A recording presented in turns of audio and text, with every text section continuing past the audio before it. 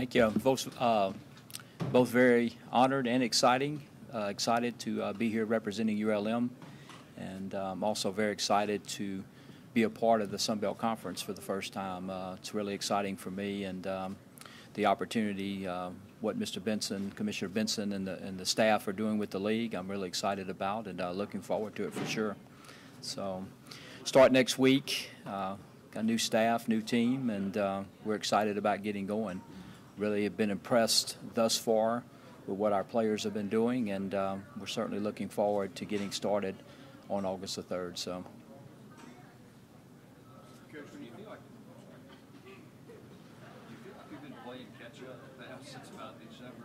Yeah, but that's pretty common, I think, for coaches. But just trying to have a process and make sure that you're actually seeing that process moving forward in the right direction that it should. But I mean, it started back in December, really. We getting the coaching staff together, getting to know the players, getting the players, I think, comfortable with what we're doing in the recruiting, the whole thing. So yeah, I mean, it's certainly is a good analogy, I think, to playing catch up, but it's been fun. The process has. You see any similarities to the ULM program now and then McNeese when you took over, kind of in that state of flux with them too? Yeah, sorta. I think both programs had tradition, and so does ULM, and so I think going in there and most of the rebuilding, I guess, processes have all been the same, even back in high school. But it's a matter of getting in, the players feeling comfortable with what you're doing, and understanding what it is that you're trying to do, and talking to them, listening to them, and trying to move forward is what I've been trying to do. But I think it's always a process because I've been very, very fortunate to, if you go back and look, I mean, I've actually been a head coach, 2A, 3A, 4A, 5A, FCS, FBS. It's, I think there are two things that I see that are all the same. Number one, it's about relationships, and that's very, very important at any level you coach. And then the second thing that I think I've been able to do, and hopefully I can do at ULM, is one size doesn't fit all. You have to adjust to the situation that you're in, and or we're going to do, I mean, the relationships are the same. It's still football, but they're different, a little bit different situations that each one of them I've had. And ULM is a little different situation in terms of the others I've had. But, you have to adjust. You're asking the players to adjust. And I think as coaches, you also have to adjust to the situation you're in. That's what we tried to do. I remember something you said the day you got hired at ULM. We had the presser about how things are never as good as you think they are, and things are never as bad as you think they are. And, as you go about really rebuilding this program, you've been through a spring, and summer's coming to an end with these guys. Have you had that thought as you kind of get acclimated to the new position? Yeah, I mean, I've always, and I still believe that. I've always thought that, and because regardless of what you did last year, this is a new year, and it doesn't matter. And what I basically told the players when I got there in the first meeting we had is, we were fortunate enough last year at McNeese to go undefeated, and then you look at ULM's case last year, we won as many games as ULM actually lost. But nevertheless, if I would have been on January the 20th, if I would have been in Lake Charles or in Monroe, the conversation's the same. Last year's over. And it doesn't matter. I mean, really, what you did last year, especially today in this profession, it doesn't matter. Last year's last year, and you better move forward, and that's what we tried to do. So, yeah, I've always thought that, and just because you're having success, that doesn't mean that you're necessarily that far ahead of everybody else, and just because you may not be having the success you've had. I mean, look at the turnarounds that have happened here recently just in the Sun Belt. So, I mean, you never really, I don't think, is ever far behind is what you think you are, and you're definitely not as far ahead as what you think you are. So.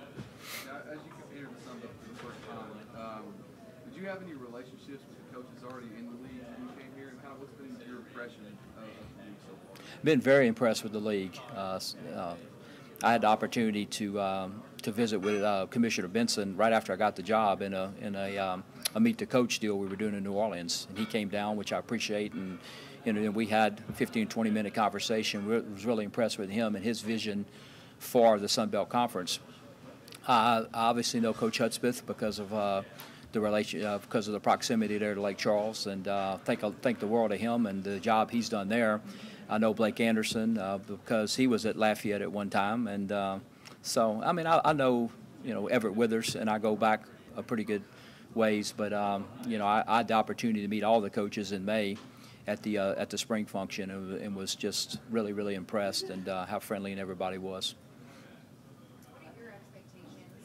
What are your expectations for the season, and just from what you've seen of this team so far, where can they exceed? Well, I mean, the expectations are to win, and that's regardless of where you are and what the situation is.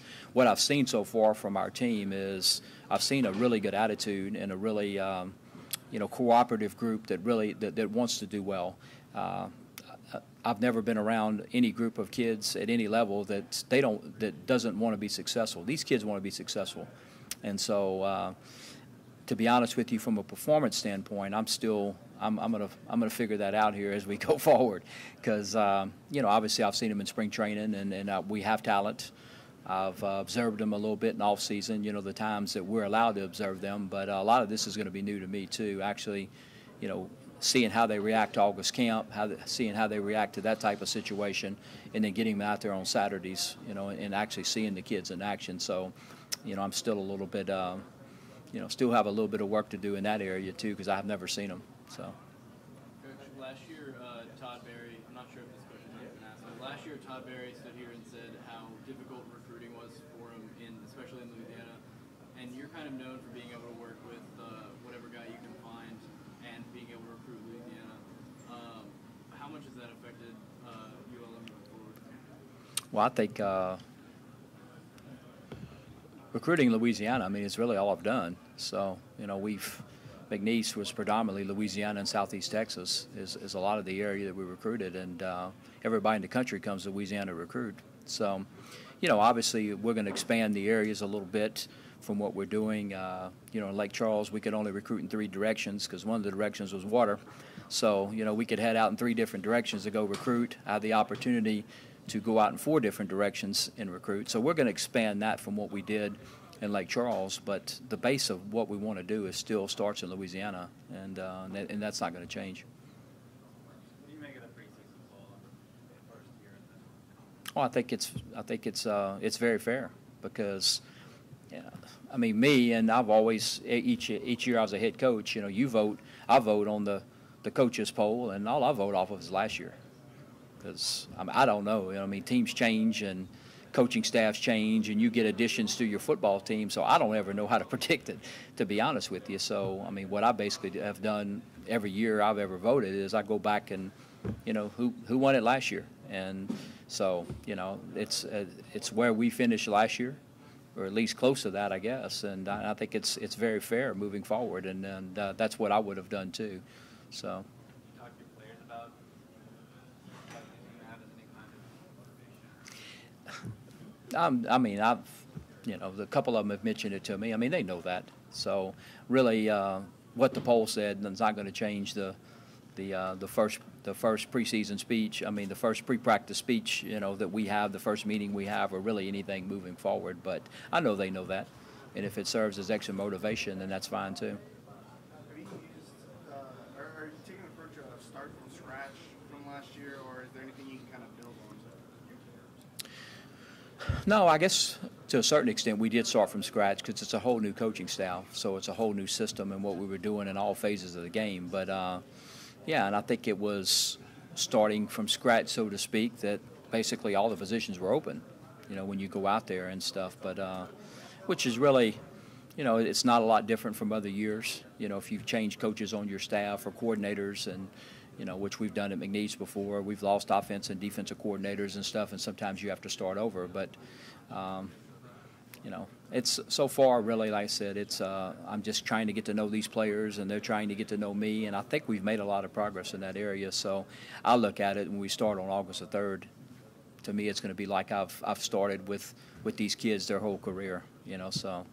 So losing so many starters on defense doesn't really concern you a whole lot? It's I guess what's about it when you're the coach. When I go in there, these are the players. And I'll see like Adam or somebody or here, you get reminded of that. These are the only players I knew that we had. So the players that we lost from the year before, I don't know them. I bet a couple of them, but so, you know, it's not – I don't guess it has the same effect as it would if you were just a fan or you knew the previous players. Like I say, when you go in there as a coach, well, okay, who do we have? And that's what you kind of go in there and do. I did watch all the game films last year, but I'm not necessarily, you know, honed in on one or two players. So, you know, I know a lot of these kids played. I guess they weren't the starters or whatever, but that's not really something, you know, I hear that, but that's not really something you focus on when you go in. You're just going in, okay, who do we have? Who are the players? What can we do with these guys? More than, you know, who started last year. That's really not a factor when you're going in trying to do for a first-year coach, if that makes sense. What steps are you going to need to take to improve the team, not only for this season, but building for the future? Well, that's a great question, really, and I think we'll know more as the season goes on. But there were a few positions that I thought, numbers-wise standpoint, and what you look at, we weren't where we need to be in an FBS program. Offensive line, starting, you know, with the first position, really, when you look at the numbers we had, and trying to move forward, I thought the skill positions on offense, when you look at those, I think we have the numbers there, a good number to start to move forward. The defensive side of the football, however, the difference is what we want to do on defense. You know, we're short at the linebacker position because we took 3 of those linebackers and moved them down because our style of defense and what we want to do is, in the 4-2-5 is more based off of speed than it is size or, you know, linebackers in the previous defense are more gap pluggers, plug the holes or whatever, and what we want to do is attack, and we want guys, we want our linebackers more as run guys that can really run and get on the perimeter. The other part of it is the 4-2-5, is the 5 on the back end. If you're going to do that type of defense like we want to, you have to have numbers in the secondary. So offensive line, defensive backs, to make a long story short, those are the 2 areas that we looked at, that we tried to target at recruiting, that we probably still aren't where we need to be in terms of numbers, that we have to get better moving forward. Now, you obviously lost a lot of players, but you have some good leadership. Is it a good balance of leadership with some young players pushing the older players to be better? I think so, and that's, you know, that's what you want to get each and every year. I'll say that because you said something about leadership, but one of the things I think that's really helped us move this thing forward is guys like the 2 young men that are here today, Trey Hunter and Jalen Holly. But when I got the job, I basically spent the whole Christmas up there, and you can't recruit.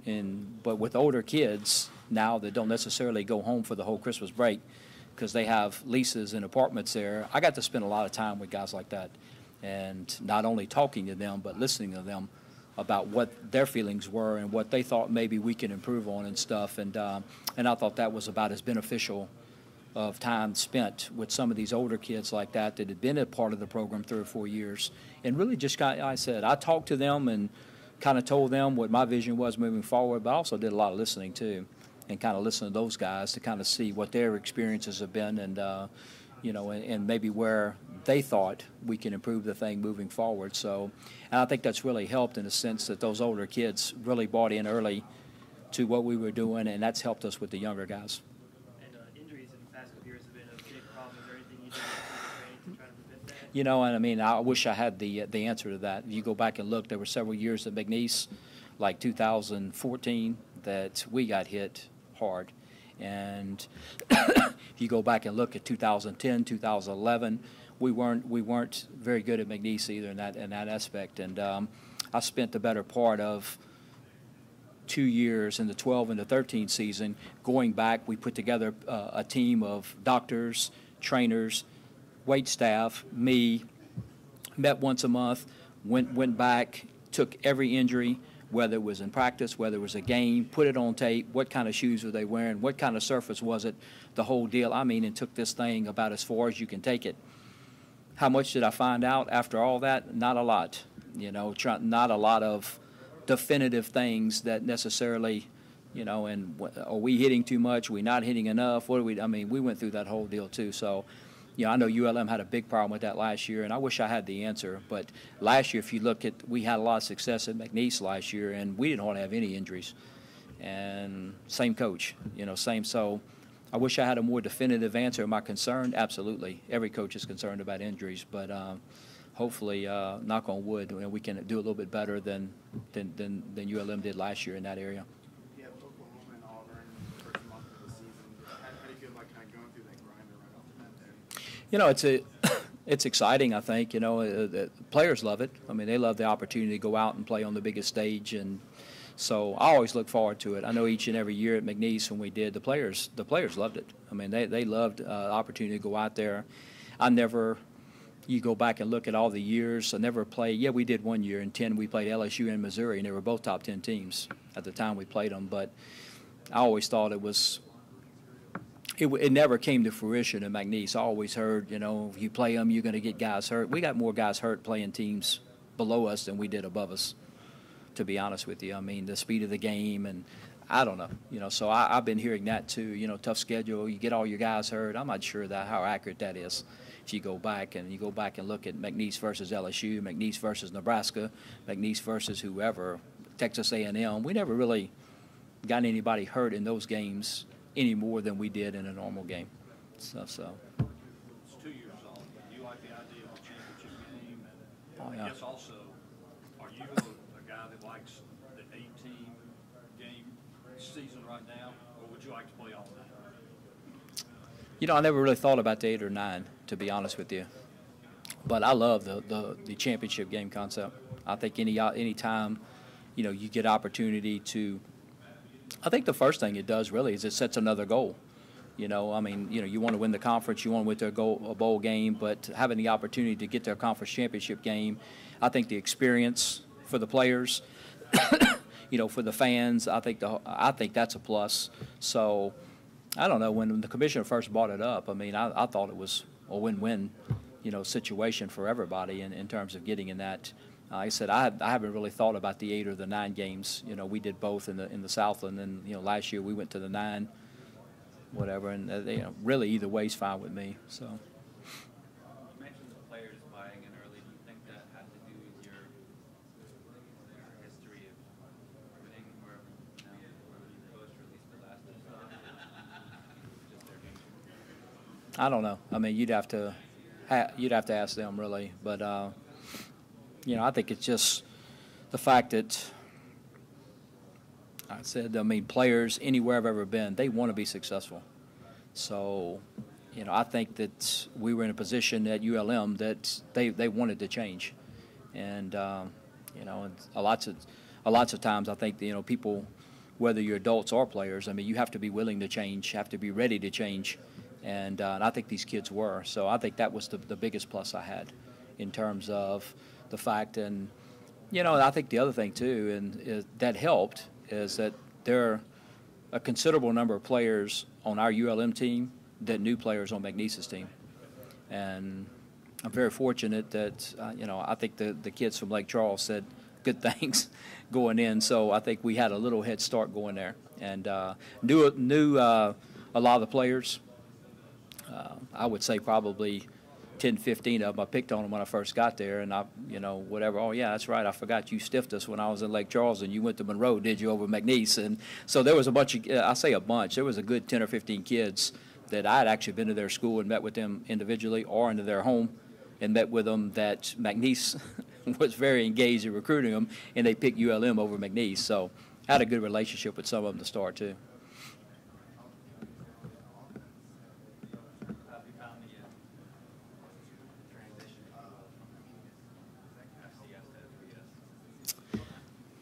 I don't know. It's, you have,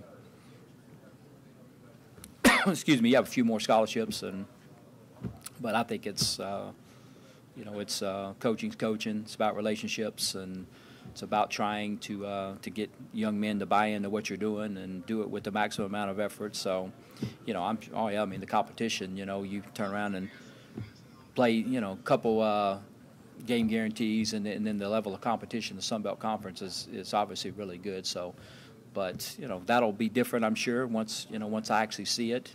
But thus far, the first 7 months, I guess 7 months as I got the job or whatever, 7, 8 months it's just been coaching. You must know Willie Fritz pretty well, huh? Sir? You must know Willie Fritz, I guess. Know him very well. Very well. Can you talk I actually did. Then he turned around and hired two of the guys that I was trying to bring to Monroe. But no, Willie and I got to be, very close, pretty close there. And when he went to Georgia Southern, we became actually closer in a sense that I called him for several things. One of the things somebody mentioned earlier here was the injury deal. I called Willie, and what are you guys doing? How are y'all doing it?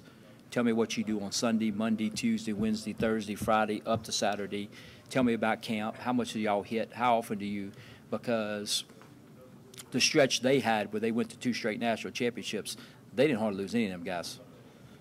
Every week, Flanders and Bell and Sincere, I mean, those guys, where we were going through a lot of injuries, they weren't hardly going through any and stuff. So I reached out to Willie, and typical Coach Fred. So, I mean, he'd do anything he can to help you. And then he's actually, when he went to Sam Houston, and then, he's called me for several things and stuff. So I have a lot of respect for him because he's won at every level he's been at. Thanks, guys.